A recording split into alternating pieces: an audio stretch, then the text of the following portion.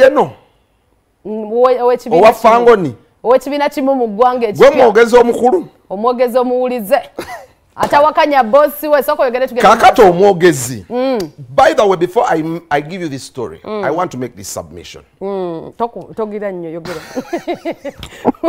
neyo muganda ndeka ngamba nnyo abantu Jackster kyemumanyiko oba okoze ensobi ne oba Tash ajja kugamba Tash nedda mukwano Tash if I don't say this I'm going to lose this young man and that's something I love about you tugende maso unruly twakitegeera oli unruly era kyennamwagalako kyewamwagalako esagala abantu but I think it's going overboard yakoze eki kakati atabimanyi otyo zabadde sawa 12 abaana ba fangoni okuli Ibra n'abayaaya abalala abaana bonno si bayaaye omuyaaya abamugezi ne Badman kakati ne bagenda ew'omukulu Bajjo ku ofiisi ye wali yabadde mu kamotoka ke kawiishi yakakafuna ne basooka bamu attempting to get him out of this car yabadde ne spray n'abafuira spray ng'enswera ne badduka kati we badduse ne bajja n'emmotoka ya ate jjukira nalina kubeera looya lwako omulimu guno gwawomanye tugende mu maaso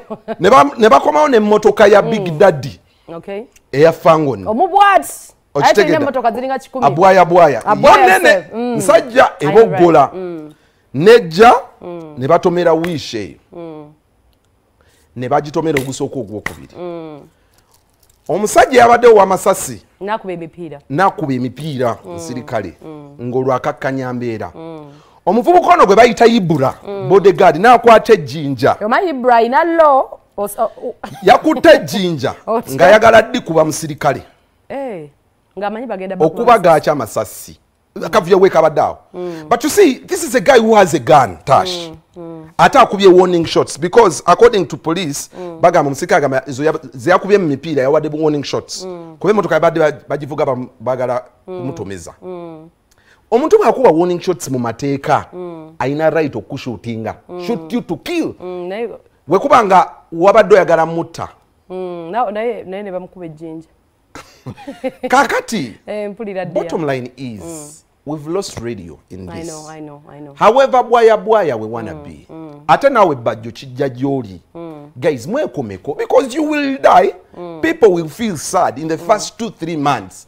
But we shall move on. Actually, Jackster, nina abaana nze benda bulusatula nagamba Jackster yogedde kino one thing I know about us tetubana side.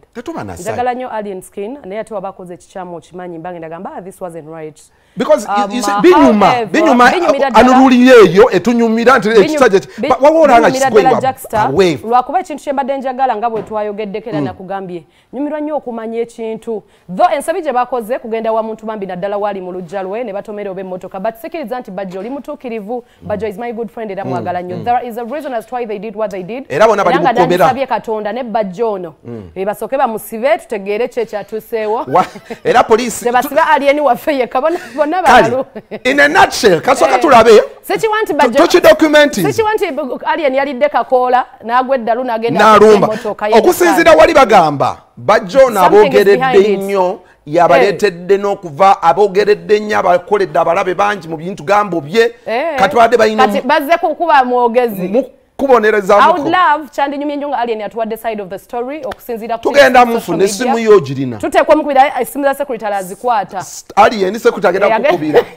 kwata esimu something I believe in is waba wensoga lwaki n'omuntu omulalo wa provoking bwana kola china kola so nzikiriza nti waliwo ekigenda masense chetalaba ku social media yes so Bajjo vayo yogere ki wakoze naawe tubajaji nga nawe tukugamba wamaka wabadde sana gundi tulabe so compare let's first see the scenario how it all happened. Tunaembo.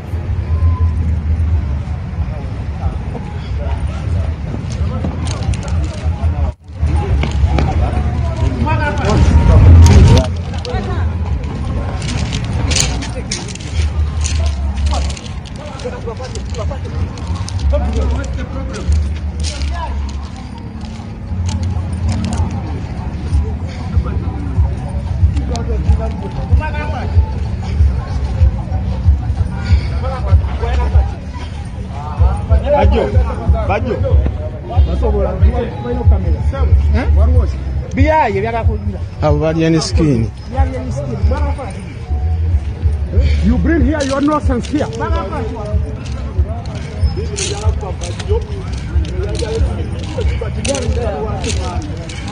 Alien skin najja wali kwalabye ng'emmotoka ekonebwa naye yavudde yatomedde yavuddewa awo emmotoka mwe mwabadde omuyimbi najja n'akoona eyo emmotoka egambe okuba nti y'omutegesi w'ebivulu Bajjo naye mu kaseera ako teyabadde mu mmotoka eyo n'addako emabega n'addamu n'agikoona omulundi ogwokubiri neyeesenda.